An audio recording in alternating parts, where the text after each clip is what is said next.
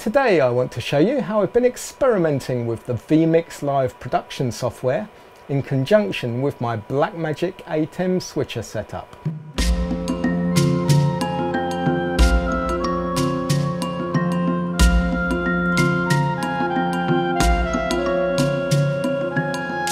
I've been using the Blackmagic ATEM 1ME 4K switcher for some years now for covering live multi-camera events.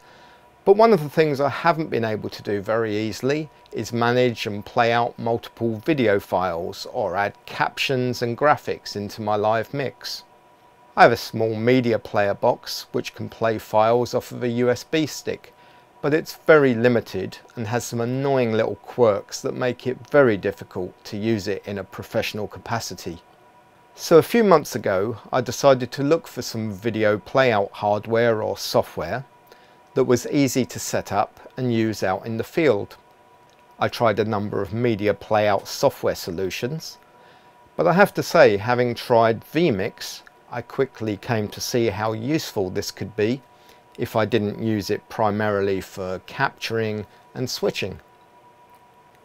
If you're not familiar with vMix, it's a software-based live video production solution with everything you need to run a full live TV production, encoding multiple audio and video inputs, switching, graphics, green screen keying, recording, playout and streaming all in one package. It can be purchased with various levels of capability, from simple standard definition setup right up to 4K with over 1,000 inputs, including 8 live video calls coming into the switcher. But of course, that does need a pretty powerful computer to drive it all. The main reason I use the ATEM switcher is that I feel very uncomfortable relying on a PC-based system for live switching. We all know how computers suddenly decide they have something far more important to do just when you need them, and hang up, grind to a crawl, or even provide you with a lovely blue screen to key off of. That said, I've been extremely impressed with the vMix software that I've been trialing, but realistically at the moment I don't really have the budget to build a suitably robust and fast PC to run the software on with enough confidence that it can take care of capturing the multiple inputs, switching, recording, streaming and playout all at once without hitting some kind of bottleneck. Once I saw the power of the vMix titling software though, I realised that it could provide me with a useful way to add live captions into my ATEM setup. As far as I'm aware, I don't believe you can send an alpha channel across HDMI, but chatting the idea through with YouTube streamer Photo Joseph, we realised that the ATEM would be quite capable of keying the background out and giving you a nice upstream key titling option. So this is how I've gone about it. Here I'm in vMix and I've loaded some video files for playout and set up some lower third captions. I also then realised that I could bring in another camera into vMix, set even at a different resolution than the main ATEM configuration, something that could normally only be done with a scaler. But in this case, vMix is taking care of the scaling internally, outputting everything at 1080 50i in this case.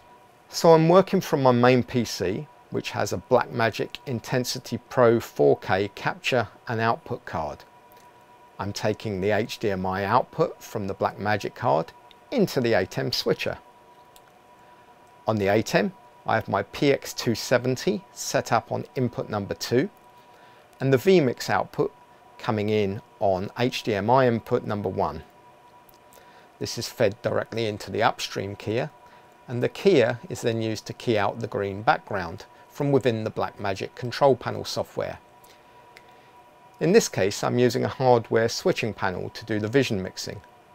This allows me to bring up the keyer, overlaying the lower third from vMix, but even better is that I can actually edit that live in real time from the computer. This could also be used for tickers and banners or other graphics.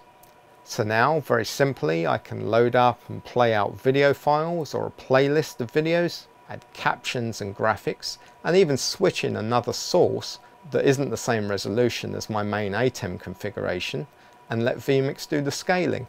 I think this will give me a lot of flexibility for a reasonable cost and allow me to upgrade my portable computer hardware and the vMix software as I go. Even building that up to a point where I could use vMix to do the switching and streaming should there be a problem with the hardware switcher. So I hope you found this interesting, and maybe it will give you a few ideas of your own as to how you might be able to use something like this yourself. And if it does, I'd love to hear about them. That's it from me. If you found this useful, please do click on the like button and drop me a comment below with your ideas as to how you might be able to use this type of setup. And of course, don't forget to subscribe for more videos. Roll the credits.